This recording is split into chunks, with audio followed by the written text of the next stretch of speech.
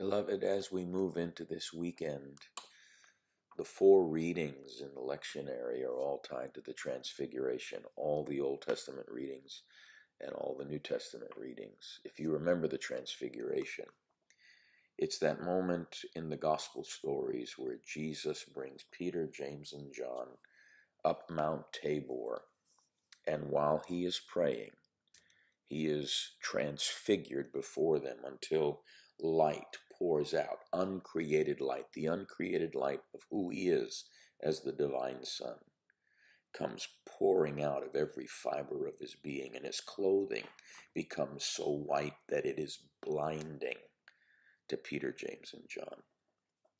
This happens about 3.5 months prior to Calvary, when Christ has actually finished everything he came to do. In that moment, as he is in that transfigured glory, he could easily step back into glory, much like the story of Enoch, who was not because God took him. There was nothing else Jesus had to do at that moment for himself. He had learned obedience through the things he suffered. He had lived a sinlessly perfect life. As to the law, he was faultless. There was nothing the enemy had on him. And he could have walked back into the very throne room of glory because he exists in the bosom of the Father, and could have simply walked into the throne room of glory to rejoin the heavenly communion in that place of God's abode. But he had to turn around and come back down that mountain. Because while the only begotten Son and the Father were in unbroken communion at the top of that mountain, at the bottom of that mountain there was a Father and a Son that were torn and never had fully been able to bond. And they represent humanity as well, and the healing of our human condition and the healing of the brokenness between generations. But on that mountain, Peter, James, and John were the 3 of the 12 that got to be eyewitnesses of the majestic glory. And the same God and Father, who is the majestic glory, that at the baptism of Jesus says to Jesus personally from heaven, "You are my beloved Son, in whom I am well pleased," now says in the hearing of Peter, James, and John, "This is my beloved Son. Hear him." This is the one who has been entrusted with all sovereignty, all authority, and they see him in the fullness of the coming of the kingdom with Moses and Elijah, and they see the end of the age before it arrives, encapsulated in that apocalyptic vision of Christ in his full glorification. So overwhelmed was Peter that he wants to build 3 tabernacles in anticipation of the eschatological event that will be the ultimate fulfillment of the Feast of Tabernacles. And yet God the Father says, "This is my beloved Son, hear him." Because we can't take that vision of the future and simply walk into it until first Jesus descends that mount.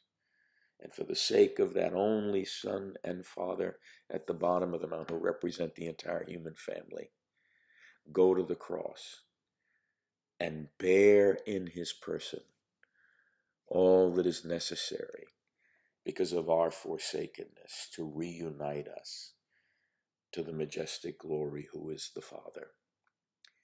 So that in dying, he brings all that corruption to an end, and in being buried, he harrows hell and leaves it harrowed, so that Adam dies, so that all who are raised with Christ are raised in the hope of newness of life.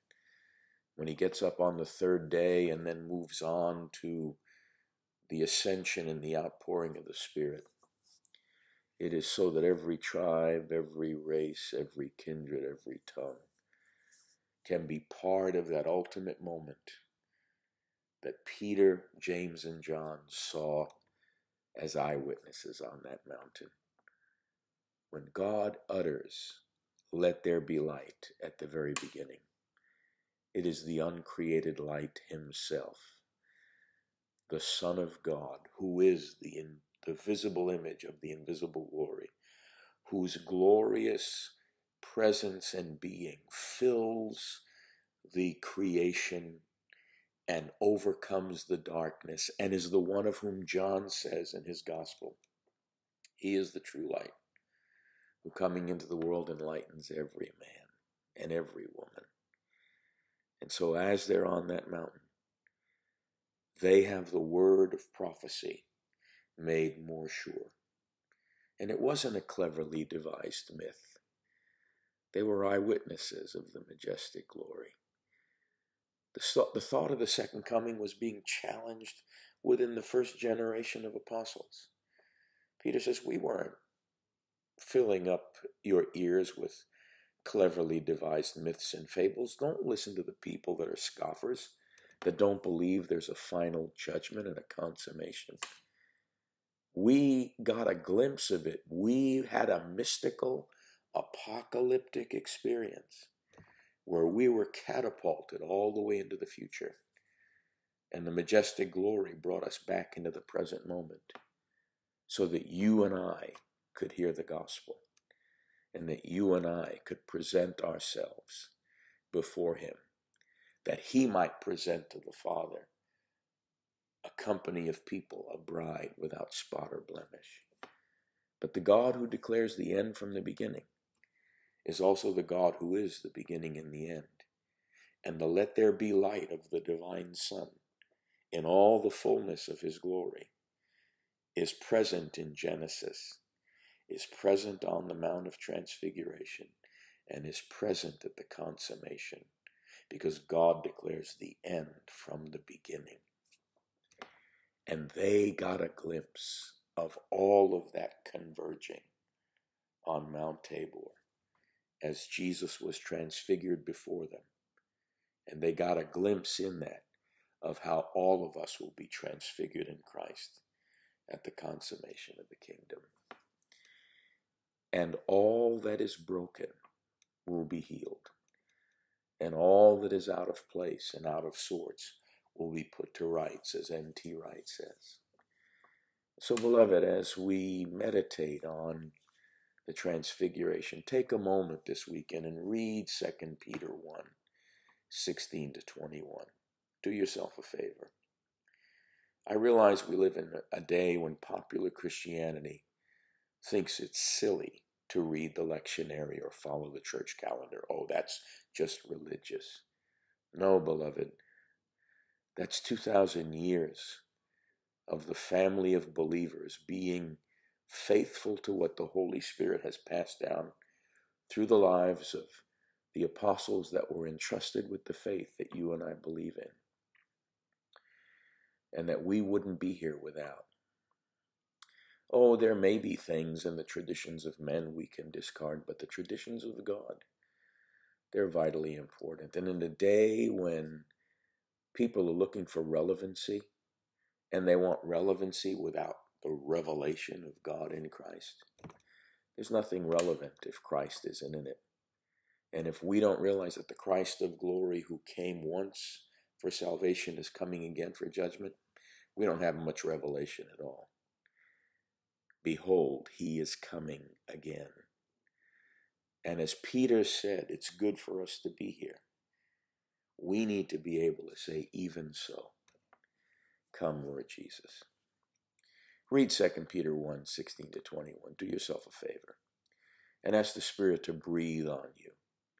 Put yourself in the text and then go read the gospel accounts in Matthew and in Luke of the Transfiguration and ask God to breathe on you afresh. And thank God that Peter, James, and John have left you a testimony of a word of prophecy made more sure, and that it's not of any private interpretation. He will come again in glory to judge the living and the dead, and everything will be changed in a moment and in the twinkling of an eye. And we shall forever behold him in all of his glory. Sunday, we begin a brand new series It's going to build on where we've been and take us further into where we're going as we move towards the season of Lent. I invite you to bring somebody with you and come with a hunger and a passion to worship the one who is all glorious, and to ask him, perhaps even as Moses did, I pray thee, show me thy glory. We'll see you Sunday.